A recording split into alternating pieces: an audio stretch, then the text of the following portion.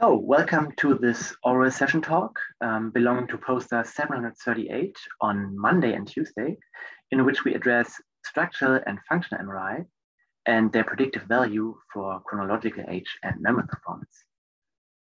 So, our research starts from the observation that although cognitive performance generally declines with increasing age, as is here shown for memory performance, some older adults show memory performance comparable to that of young subjects. And these individuals are typically called successful agers. It is yet to be revealed why successful agers are so successful.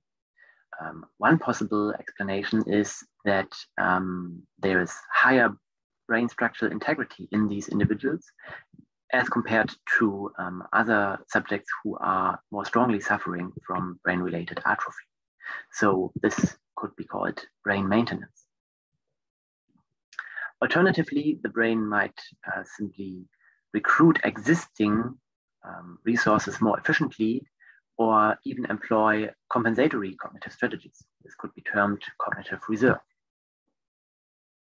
And our assumption is that although we cannot strictly decide between these theories, we can at least provide some evidence by testing the predictions that these theories make. Because according to the brain maintenance view, differences in memory performance within the older subjects should co-occur with differences in structural MRI. Whereas according to the cognitive reserve theory, differences in memory performance should correlate with differences in functional MRI responses.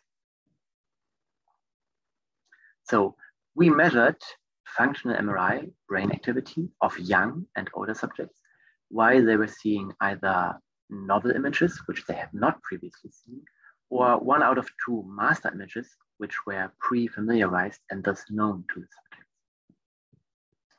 In a subsequent memory test, the subjects were then shown all the old items, which they had seen in the encoding session, as well as several new images, and they were asked to provide to rate these images on a 5-point scale ranging from 1 for this item is definitely new to me, up to 5 for I've definitely seen this item before.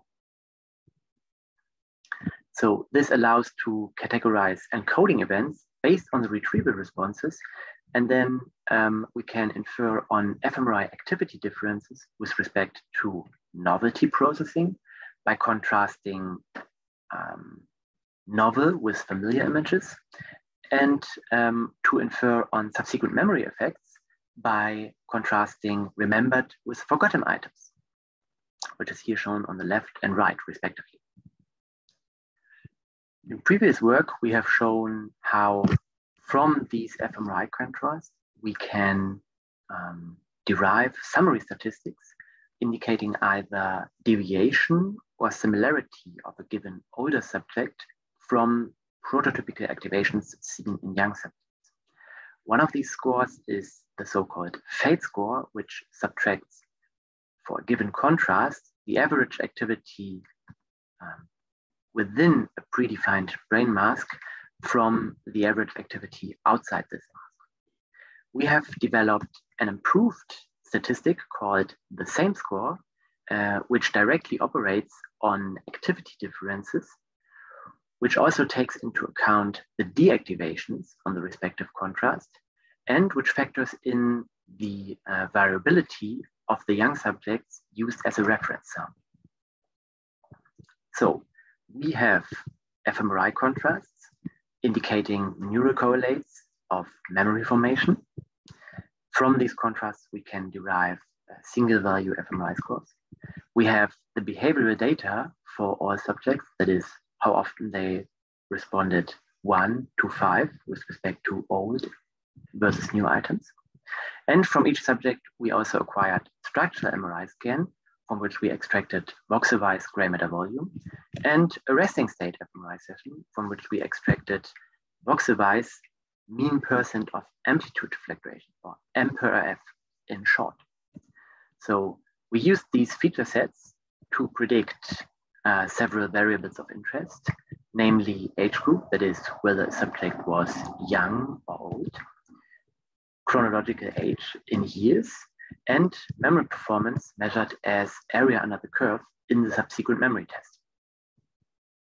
We used support vector classification with 10-fold cross-validation for the discrete variable age group and support vector regression for the continuous variables age and memory. First, we assured that age group can be classified from all these variables. And here we are already seeing a clear hierarchy from behavioral over functional up to structural information. If we then look at the continuous variables, chronological age and memory performance, we find that within the older subjects, here shown on the right, chronological age is best predicted from structure MRI and resting state fMRI, which are shown in green and cyan. However, these two have no predictive value with respect to memory performance in the older subjects, which in turn is best predicted by functional MRI contrasts and especially fMRI summary statistics or single value fMRI scores, which are here shown in blue and magenta.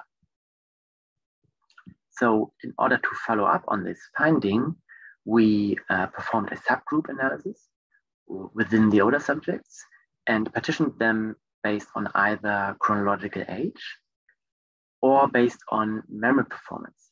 And from these partitions, we took the lowermost and the uppermost quartile and performed a true group comparison within the older subjects.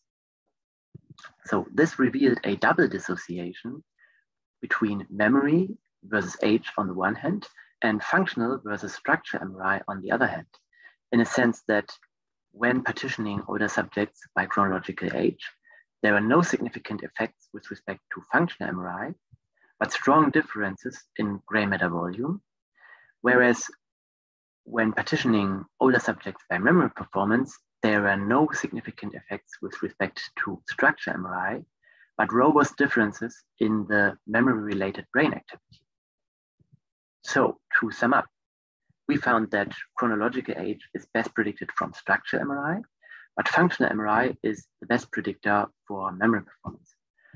Moreover, single value fMRI scores derived from the fMRI contrasts were just as good or even better than taking the whole brain fMRI contrast for predicting memory performance. So taken together, our results suggest that superior memory performance in healthy older adults is better explained by efficient recruitment of the brain's memory network rather than preserved brain structure. So with that, I want to say thank you. I'm looking forward to your questions in Glasgow. And if you want to know more, please come to my poster 738 on Monday and Tuesday. And if you want to know even more, please also check out these other posters from my lab. And thank you again.